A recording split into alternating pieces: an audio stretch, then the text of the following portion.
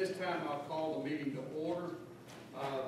If you would, please rise, and we'll call on Chaplain Mike Clark to come forward for the invocation. Mr. Clark is with Samaritan's Purse, which has done just a fantastic job in our community.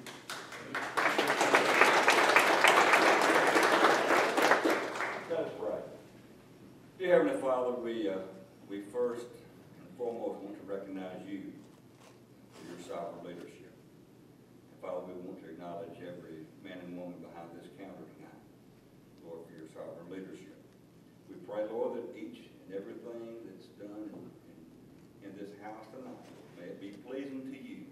May you grant them wisdom as they discuss each topic. And may everything that's said be glory to you. And Father, we give you that praise tonight in Jesus' name. Amen. At this time, I'm going to call on Commissioner Marshall